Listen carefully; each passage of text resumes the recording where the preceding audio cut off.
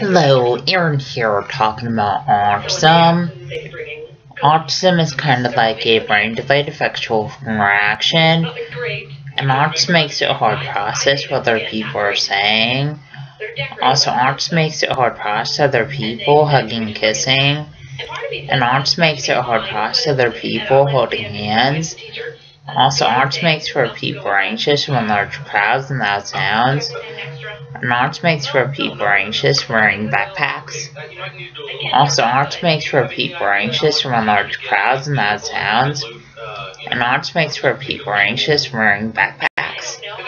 Also, autism makes for people anxious at school all day. And autism makes for people anxious on the school bus. Also, autism makes for people anxious when fire alarms go off at school. And autism makes for people anxious eating lunch in the school cafeteria.